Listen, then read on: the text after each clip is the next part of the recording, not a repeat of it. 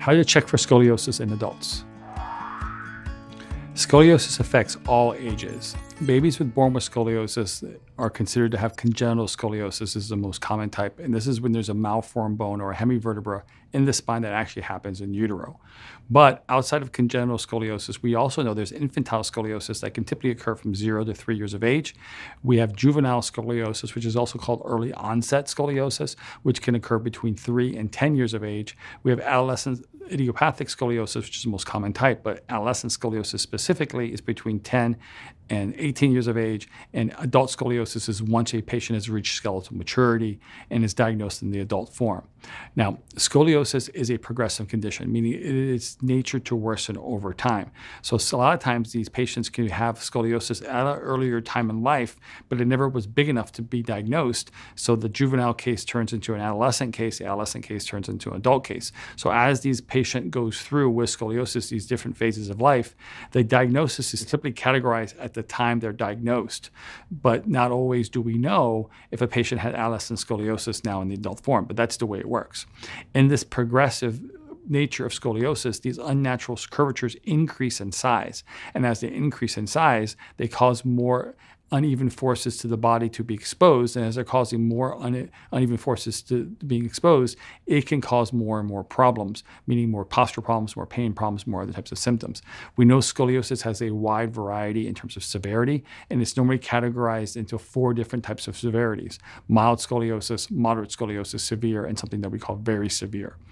Now, in children, the main symptom in children is postural deviation.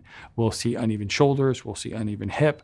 Normally the most earliest indicators, we can see rib changes, we can see changes to overall body symmetry, we can see their arms hanging unnaturally or unevenly. We used to see any type of postural deviation, pelvis, hips, shoulders, waist, head not centered over the torso, torso not centered over the pelvis. And this is the #1 symptom that brings out a diagnosis in children. Normally it's not pain, normally it's not any type of functional issues, it's normally only symmetry, posture symmetry. In addition to posture deviation, there could be some other things like gait and coordination, but it's normally not pain that causes any type of significant problems. In adults, this is exactly the opposite. The #1 thing that brings out a diagnosis in an adult patient is normally pain. And because scoliosis in the adult form becomes compressive, before the adult form was occurring, kids were growing and developing. And as they're growing and developing, the elongation of the spine causes progression, and this progression is non-painful because it's not compressing. In the adult form, scoliosis becomes compressive to gravity over time, and it's the compression of the spine and the surrounding tissues and muscles and nerves that can lead to pain-related symptoms associated with scoliosis. Adults do experience postural deviation, and normally they can have leans to the side, they can lean forward, but by far, pain is the most common symptom. Normally, if patients have postural deviations and they have an adolescent curve in the adult stage, they see these posture issues, but they don't have any symptoms, and they just think that's them. But unfortunately, if we see a significant postural asymmetry, there could be a scoliosis inside. So if you're seeing any kind of postural asymmetry and you're having pain, you may want to have an x-ray done of your spine to actually see if there's an underlying scoliosis. Back pain, especially lower back pain that radiates into the leg or down into the left leg most commonly. It can also radiate into the arms and hands. This is the most common thing that we tend to see with pain in scoliosis patients. Adult patients are checked very similarly. They do physical examinations, they do patient histories, but the first thing they want to look at if they're looking for scoliosis is posture as well. They look at posture and gait. This tells a doctor a lot in terms of what's going on. And normally the posture evaluation could be not only looking from the front or from the side or from the back, but they may also move the patient into different positions, bending their body forward, looking at the rib arches, looking at the lumbar changes, seeing if there's any kind of postural deviation that's occurring while they're bending. If there's a positive postural finding and there's some historical findings that happen in the patient's history, normally the next thing that we do is we'll take scoliosis x-rays. And scoliosis x-rays tell us what's happening inside around the spine. Now, in order for a scoliosis to be officially diagnosed, an x-ray must be taken and we must measure a Cobb angle of 10 degrees or greater with rotation needs to be measured on the x-ray that was taken. So if it's less than 10 degrees, it's officially not considered a scoliosis. But if somebody has 9 or 8 degrees with rotation, I still consider it a scoliosis. It just hasn't progressed to the number yet. But the official diagnosis occurs at 10 degrees. Now, there are 2 main types of scoliosis that affect patients, that affect adults most commonly. The most common type by far is adolescent cases now in the adult form. And the most common form of adolescent case in the adult form is something called idiopathic scoliosis. So idiopathic scoliosis in the adolescent form, either diagnosed or undiagnosed because it never became big enough and they never caused any pain in the adolescence, they moved into the adult form, and now the curves start to progress in the adult form. And as they progress, they compress down on tissues, and normally somewhere in middle to later stage life, they start having pain and discomfort. They go have an x-ray and they said, oh, you have scoliosis. And the person never knew they had it. Sometimes the initial diagnosis of an adolescent curve could be in the adult because they actually never got evaluated or x-rayed or checked as an adolescent because they were having no dysfunction or their posture was never noted to actually send out for an x-rays. This by far is the most common form of adult scoliosis, is the adolescent scoliosis that was not diagnosed, that is now progressing in the adult form, now causing pain and problems. Now, in this stage, we still want to manage these curves very, very similarly like we do in adolescent cases, meaning we want to manage the curve size, because the curve size is what's normally causing the problem. It's the progression in the adult stage. Now, the good thing about this type of person is that we normally don't have to reduce their curve to 0 to make these patients actually improve in what they're experiencing in the adult form. It is this, we have to reduce their curve closer to where they stopped growing.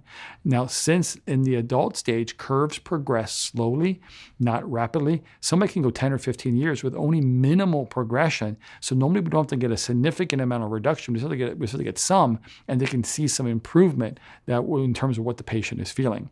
The second most common type that is something called degenerative scoliosis. Now, degenerative scoliosis is happening because something happens to the spine that causes a shift to occur in the adult form.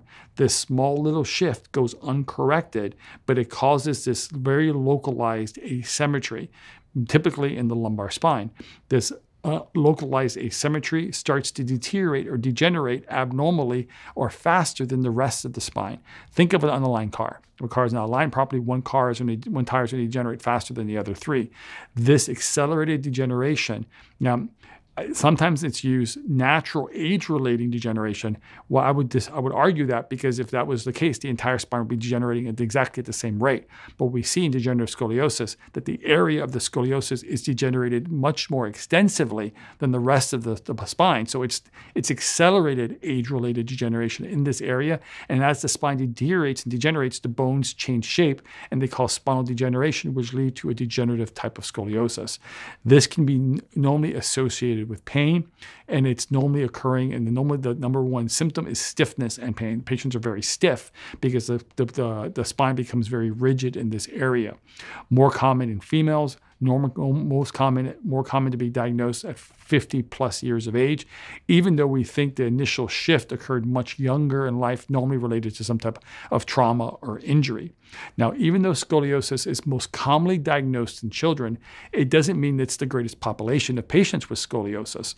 We actually believe the greatest population of patients with scoliosis is associated with age. The higher the age group, the greater the percentage of population, because you have all the adolescent cases now in the adult form. You have all the undiagnosed adolescent cases now being diagnosed in the adult form. And then you also have all the adult onset degenerative scoliosis cases now in the adult form. So we know as we see older age groups, we see a greater percentage of scoliosis patients. And with this greater percentage of scoliosis patients being in the adult cases, unfortunately, they're experiencing more and more pain and discomfort because the curve is actually progressing in this stage. So in this progressive nature in the adult form, the number one diagnostic feature, or the one that brings out the diagnosis, is pain.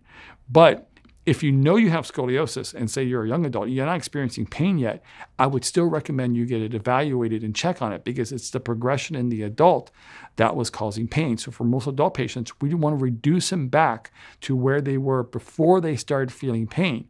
If you treat your curve and never let your curve become painful, it's way better being proactive to prevent a curve to become painful than trying to reduce a curve. Now, the sooner we reduce an adult curve, the sooner the pain starts, the sooner that you receive treatment when the pain starts, the more likely we are to do this.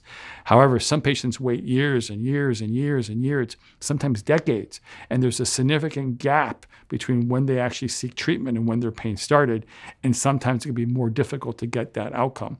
But the outcome is to reduce the magnitude of the scoliosis, to influence how the curve is progressing, and to start influencing how the body's reacting to the scoliosis. Thanks for watching. I hope you found this information helpful. If you'd like to hear about other topics and information on scoliosis, type in the comments below and let us know. And finally, subscribe and hit the bell icon to be notified of when we publish content. Thanks.